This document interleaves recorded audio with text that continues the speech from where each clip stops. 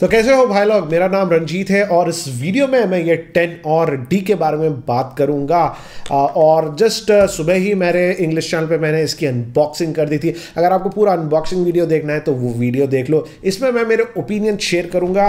और मैं भाई ये 10 और ई भी यूज़ कर रहा था, जिस 2-3 दिन पहले इसे खरीदा था, तो इससे मैं इसे भी कंपेयर कर लूँगा, क्योंकि दाम के हिसाब में अभी 10 और ई का जो बेसिक वर्जन है इसके वर्जन से सेम प्राइस है।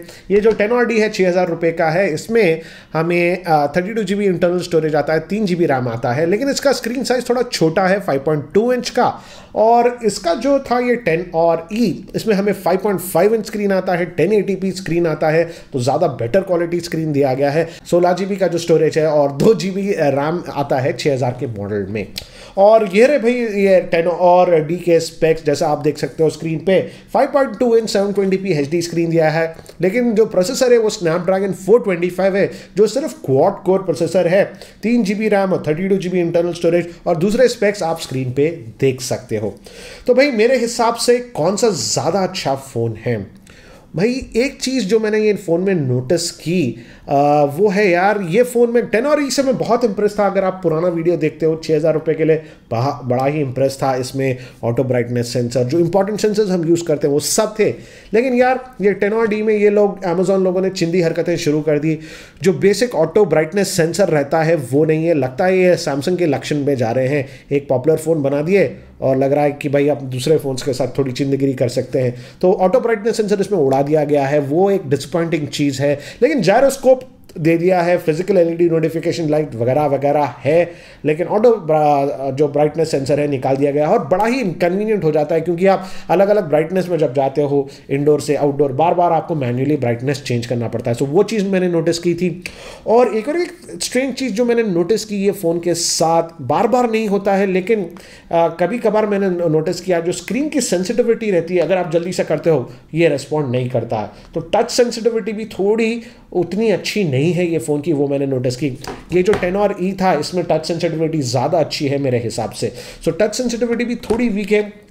वैसा नहीं कि बेकार है और वैसा, लेकिन कभी कभार टच उतना सेंसिटिव इसका नहीं है, वो भी मैंने नोटिस किया। फिंगरप्रिंट स्कैनर दोनों में दिए गए हैं इसमें, लेकिन फिंगरप्रिंट स्कैनर जब आप यूज़ करते हो थोड़ा वाइब्रेशन आता है।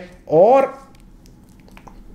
मेरे हिसाब से यार इसका 10 और ई का स्लाइटली बेटर है, क्योंकि ये फॉल्स कभी कभार नहीं चलता है फिंगरप्रिंट स्कैनर। सो वो भी मैंने नोटिस की। अपडेट्स के हिसाब में इसे भी अपडेट्स आ रहे हैं। और भाई काफ़ी लोग मुझसे पूछ रहे थे क्या इसमें जियो चलता है? हाँ भाई जियो चलता है, अभी मैं जियो के साथ ही यूज़ कर रहा हूँ और फुल वोल्टेज सपोर्ट भी दिया गया है। थोड़े लोग पूछ रहे थे इसमें मतलब अपना क्या बोलते हैं, प्रॉक्सिमिटी सेंसर है या नहीं? है भाई, है, प्रॉक्सिमिटी सेंसर भी दिया गया है। अभी मैं कॉल लगा रहा हूँ और अगर मैं नंबर हाइड करना पड़ेगा, लेकिन हाँ आप जैसे देखते हैं कॉल आ रहा है, अगर कान के पास आता है तो स्क्रीन बंद होता है, थोड़ा टाइम लगाता है लेकिन बंद होता है। तो प्रॉक्सिमिटी सेंसर है, लेकिन उतना मतलब रिस्पॉन्सिव नहीं है। लेकिन प्रॉक्सिमिटी सेंसर दिया गया है, जब आप कॉल लेते हो स्क्रीन बंद होता है, लेकिन उतना इफेक्टिव नहीं है। सो वो भी एक चीज़ मैंने नोटिस की थी। और भाई ये कॉल अभी जो जा रहा है वोल्टी फुल्ली सपोर्ट कर रहा है, तो जियो के साथ ये चलेगा। वो काफ़ी लोग मेरे के उसके बारे में पूछ रहे थे।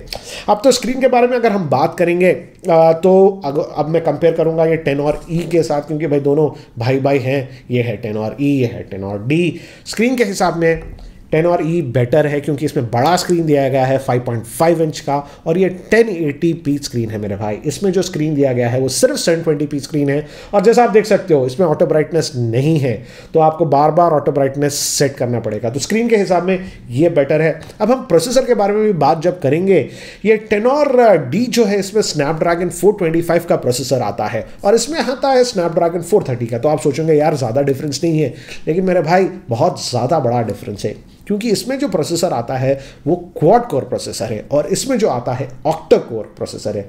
इसका मतलब इसमें 2 क्वाड कोर प्रोसेसर्स दिए गए हैं। सो जब हैवी लोड हो जाता है, ज़्यादा मल्टीटास्किंग करते हो वगैरह वगैरह, हैवी यूज़ करते हो, ये ज़्यादा बेटर हैंडल करेगा। और जो जब फ़ोन थोड़ा ओल्ड हो जाएगा ये ज़्यादा बेटर रहेगा, क्योंकि इसमें बेटर प्रोसेसर दिया गया है। तो प्रोसेसर के हिसाब में भी ये 10 और ई बेटर है। और स्पीकर का जो है पोजीशन चेंज किया गया है, 10 और डी में यहाँ पीछे दिया गया है और ये जो 10 और ई में था यहाँ नीचे साइड में दिया गया है। लाउडनेस के हिसाब में काफ़ी आप लोग पूछ रहे थे, दोनों लाउडनेस के हिसाब में दोनों अच्छे ही हैं। पहले ये 10 और ई का मैं आपको बता देता हूँ, एक वीडियो प्ले करता हूँ। ये सैमसंग का मैं फोन को काफी दिनों से यूज कर रहे हैं, ट्राई कर रहे हैं। देखा मैक्स वॉल्यूम पे है, फटता नहीं है स्पीकर। काफ़ी लोग पूछ रहे थे। शुरू करते हैं कुछ चीजों। ये 10 और ई है और लेकिन क्योंकि इसमें साइड में स्पीकर दिया गया है, यहाँ आप नीचे भी अगर रखते हो फोन को तो ब्लॉक नहीं होता। पॉज कर रहा हूँ मैं और अब सेम वीडियो में ये 10 और डी पे आपको चला के दिखाता हूँ और इसका स्पीकर यहाँ पीछे दिया गया है।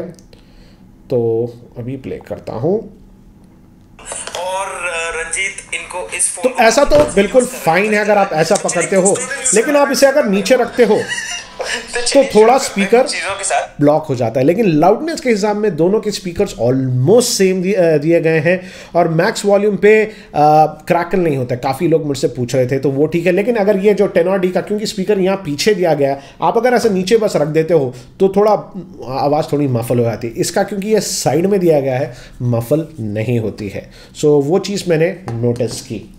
और दूसरी जो चीज़ थी भाई, और तो अगर अब मैं आपको वर्डिक्ट दूं कौन सा बेटर रहेगा आपके लिए, क्योंकि दोनों का दाम ऑलमोस्ट सेम है। इसका जो बेस वेरिएंट है वो 6,000 रुपये में मिल रहा है अभी, और इसका जो एक ही वेरिएंट है 6,000 रुपये में, जिसमें 3 GB रैम आता है, 32 GB स्टोरेज। हाँ, इसमें थोड़ा कम रैम और स्टोरेज आता है 6,000 रुपये के लिए, जो है 2 GB रैम और 16 GB इंटरनल स्टोरेज आता है।